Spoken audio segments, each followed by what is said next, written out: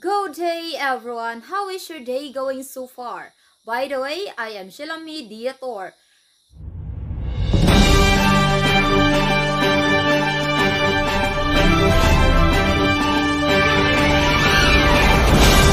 In continuation of Ms. Aspacio's report about the stages of communication, she already tackled the source or sender, message, encoding, and channel. So at this moment, I'm going to discuss the remaining 4 stages of communication such as receiver, decoding, feedback, and noise.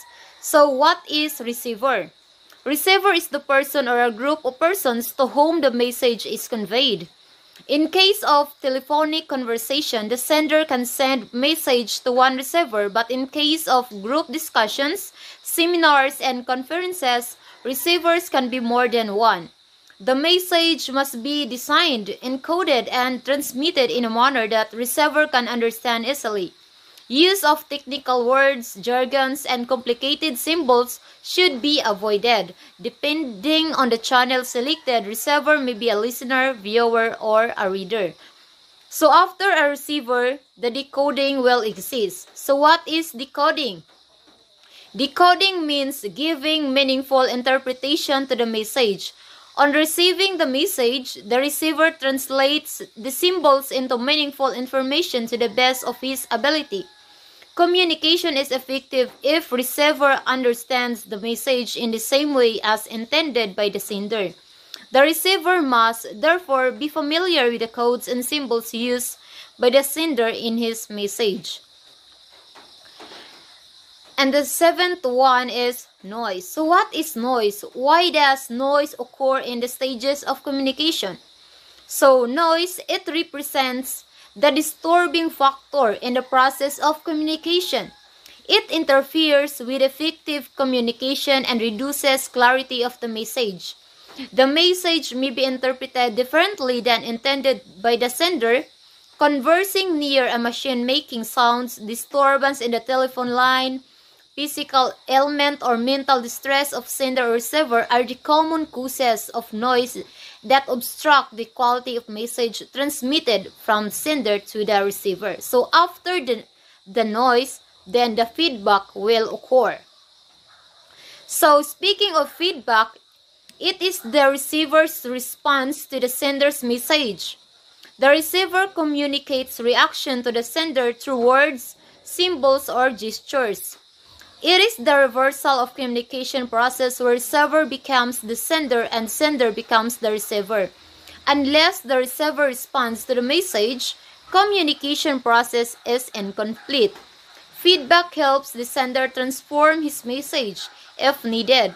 It also allows the receiver to clear doubts in the message, ask questions to build his confidence, and enables the sender to know efficiency of the message. Feedback of information makes the communication process complete. So to sum it up, there are 8 stages of communication. Those are source or sender, message, encoding, channel, receiver, decoding, feedback, and noise. Thus, through the stages of communication, the sharing of a common meaning between the sender and receiver takes place. Individuals that follow the communication process will have the opportunity to become more productive in every aspect of their profession. Thus, effective communication leads to understanding. The next topic is levels of communication. So based on your stock knowledge, what are the levels of communication? Yes, everyone is correct. So in our daily life, communication enables us to connect with people, share our experiences and needs, and strengthen our bonds. It gives us the chance to communicate our views, share information and expressions and emotions. All of us must communicate. The first level of communication is intrapersonal communication. I know that this term is very familiar to you. So what does it mean? Intrapersonal communication means the communication you have with yourself. You may be surprised to learn that thinking, writing notes to remind yourself of things you need to do, and talking to yourself are all forms of interpersonal communication. In this level of communication, you are both person sending and receiving the message because you play this dual role. The chances of misinterpretation or miscommunication are easily non-existent. So it means that you communicate with oneself. You send the message to yourself and you yourself receive that message. So, have you ever repeated a song that you just heard while looking in the mirror? Or talked to yourself in the mirror? Daydreamed, wrote a diary or private blog, memorized out loud notes or a dialogue in a play, or even said, "I can do it," before taking a test or having a report. And that is example of interpersonal communication. In addition to it, the history of interpersonal communication was coined in the 1960s by American psychologist Carl Rogers. He used it to refer to modes of self-expression through which people mediate their inner worlds. Rogers defined interpersonal communication as the flow of meaning within an individual toward or away from the self. He also described it as a means by which we communicate with ourselves to explore our thoughts, feelings, and attitudes. Secondly, interpersonal communication. So what does it mean? It is the process of exchange of information, ideas, and feelings between two or more people through verbal or non-verbal methods. So it means that it often includes face-to-face exchange of information in a form of voice, facial expressions, body language, and gestures. The level of one's interpersonal communication skills is measured through the effectiveness of transferring messages to others. So it is a communication between people whose lines mutually influence one another and typically occurs in dyads, which means in pairs, and sometimes interpersonal communication called dyadic communication, in which dyad means a unit made up of two parts. So, for example, talking with another individual, exchanging text messages or emails, video conferencing, even non-verbal like a shrug of the shoulders or a meaningful glance are all examples of interpersonal communication. In order for interpersonal communication to be considered successful, the person receiving the messages has to comprehend the message that the sender intended to send. The third one is group discussion. So what does it mean? It means that the act of sending and receiving messages to multiple members of a group. For example, in a business environment, groups often use this type of communication to exchange ideas, determine goals, and motivate other members. So the size of groups can vary, but they typically comprise at least 3 members and up to 20 members. Group communication can be beneficial for groups of all sizes, from smaller focus groups to entire departments. When groups communicate effectively, they can share necessary information as they work to accomplish mutual goals. In the other term, it means that more than 2 people communicate with each other in the same group. Group communication is important because it is through messages that groups make decisions, manage conflict, and build the rapport that is necessary to keep the group going in difficult circumstances. The extent of messages sharper what the group will be and what the group can accomplish.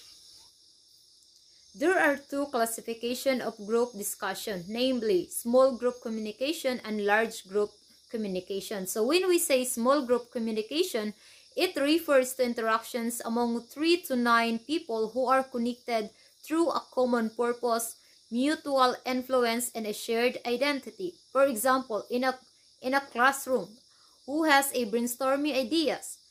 Individuals who interact verbally and non-verbally occupy certain roles with respect to one another and cooperate to accomplish a goal. It is according to Gamble. A small number of people with complementary skills who are committed to a common purpose, performance goals, and a common approach for which they hold themselves mutually accountable. While the large group communication, it is a communication context describing a large number of individuals in a group. It is also known as public address. It is a communication situation consisting of a speaker who addresses a large crowd in a formal tone and manner on a subject matter which is of general interest of the audience. For example, having concerts, lectures. Large communication does still allow for feedback between the audience and the communicators. The fourth one is public communication. So the purpose of public communication is to deliver a message, news, or a piece of information that people or audience could learn from. Public communication is used to inform and persuade, build relationships from connections, and create a network. So public communication helps us stay in touch with everything that happens around us. It is important to be open to communicate and share information.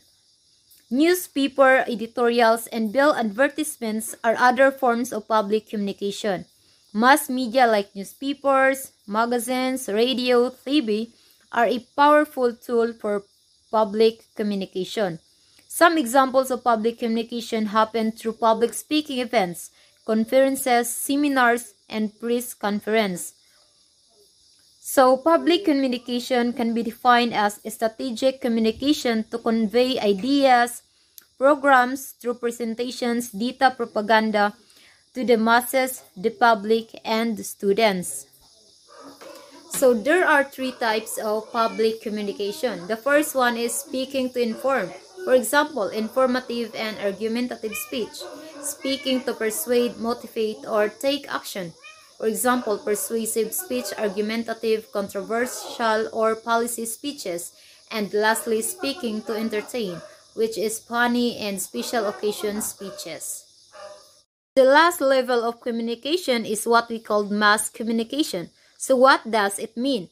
It means that the electronic or print transmission of messages to the general public. It occurs when messages are sent to large audiences using print or electronic media, any type of media that is used to communicate with mass audiences. Communication which involves the mass media like public communication, the audience is also heterogeneous. Example, it is sent through radio, television, film, newspapers, and the internet. To sum it up, there are 5 levels of communication. Those are interpersonal communication,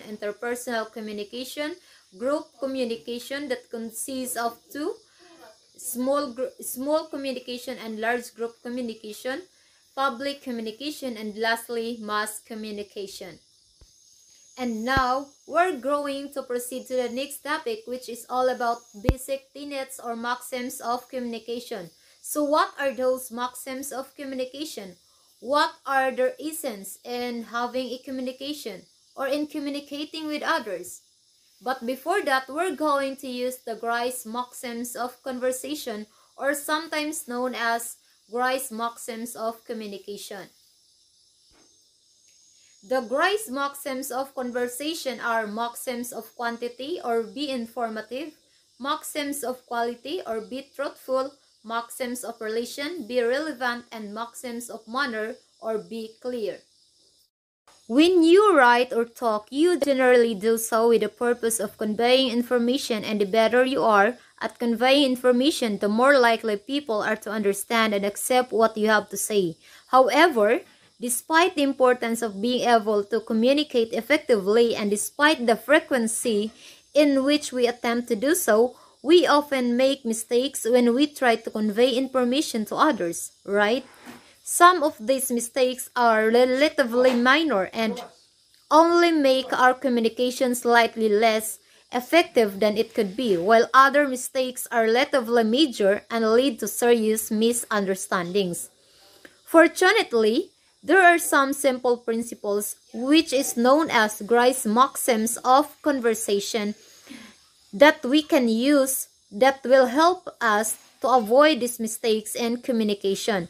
So simply put, Grice maxims of conversation are a collection of maxims proposed by linguist Paul Grice to describe principles that people intuitively follow in order to guide their conversations, in order to make their communicative efforts effective.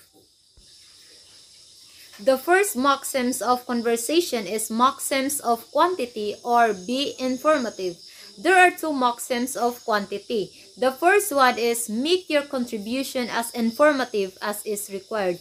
Means provide all the information which is necessary for the purpose of the current exchange. Don't leave out anything important. Secondly, do not make your contribution more informative than is required. Means leave out any unnecessary details that aren't important to the current exchange. The second maxims of conversation is maxims of quality or be truthful. So there is one super maxim of quality. Try to make your contribution one that is true. Furthermore, based on the super maxim, there are two more specific maxims of quality or referred to as sub-maxims. The first one is do not say what you believe to be false. It means that avoid stating information that you believe might be wrong unless there is some valid reasons. If you do to choose include it, then provide a disclaimer that points to your doubts regarding this information. And the second one is do not say that for which you will lack evidence. It means that avoid including information that you can't back up with supporting evidence. If you do choose to include such information, then provide a disclaimer that points out your doubts. The remaining two maxims of conversation, such as maxims of relation or be relevant, maxims of manner or be clear, will discuss by Butch Aurelius. That ends my report. Thank you and God bless everyone.